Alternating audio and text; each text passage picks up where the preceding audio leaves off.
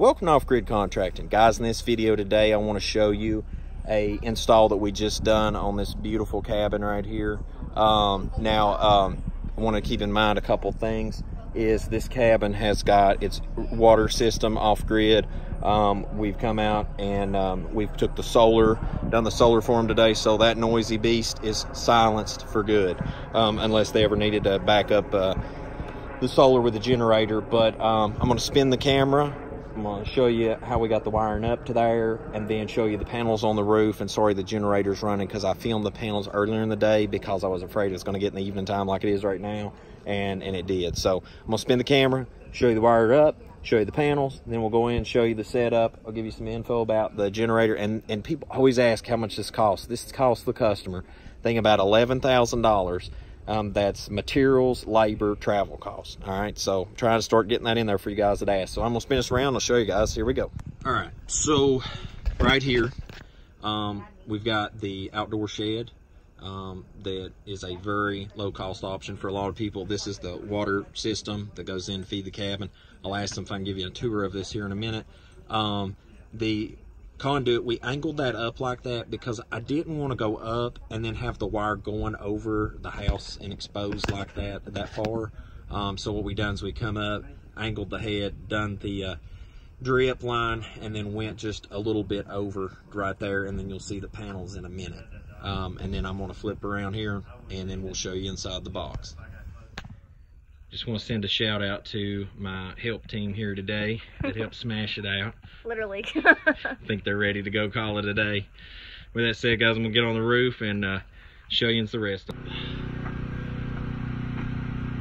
Okay, guys, so here is the top of the cabin with the solar modules.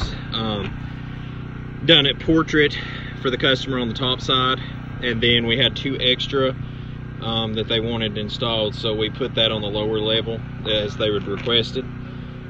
So that's pretty much the layout on the roof line, and there's a lot of power up here for, especially just for a small cabin setup. I mean, this will accommodate them quite well. Oh, did she? This is our special helper on the job site today, guys. This is Millie. She's a freeloading corgi. Love her very much.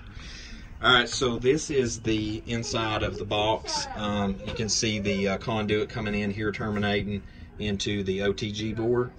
And then from there down, we're dropping to the battery bank. The customer can add an additional whole another bank beside this one later on. There's two banks in there right now.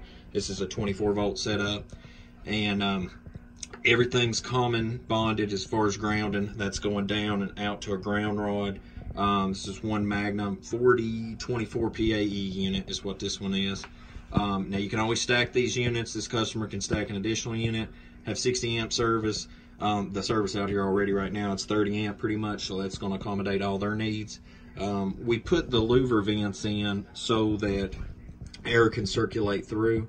In the wintertime, you can always cover those with like some insulated foam to keep it insulated inside the box. You can put foam on the walls in the wintertime, and it's just a really cost-effective solution for storing all this equipment in one place. And you see the footprint that it leaves. It's not that much. And you can close it up and lock it too. I like that about them Home Depot boxes.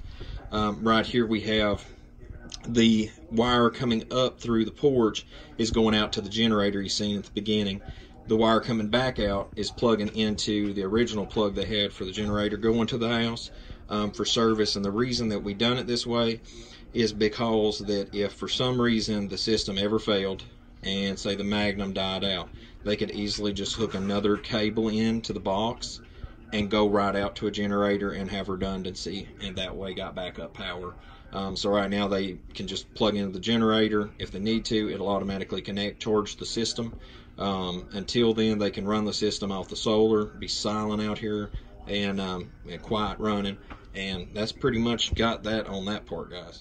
Okay, guys, so a lot of people ask, what can one Magnum run? So I want to say thank you to the customers we work for today, giving us the courtesy to let us film and show people and educate. I'm always grateful to be able to work for people, and also grateful to be able to show what that power is afterwards, because people's privacy is a deeply important thing to us. With that said, this is recessed, got LED lights. run pump system for the house, refrigerator, toaster oven. You see right here, lighting for a bathroom, shower. Right over here is the Magnum remote for the system. We just went ahead and ran that in the wall there below the service panel so they can easily access that inside the house. Got fan system up here and TV's running. That's always a guarantee we're not faking this. The TV's running. And then you got, they can heat too with a pellet stove, which that also has some hookup for electricity as well. So, I mean, here you can see that if you're a tiny house owner, small cabin, small house out in the woods, I mean, you can do a lot with a little, and there's an air conditioning system in the wall too. You do a mini split, just like we've done a lot of tiny houses. So guys, that's pretty much it on this install. If you want to check us out at offgridcontracting.com. And as always, until we see you again, I look forward to working for you.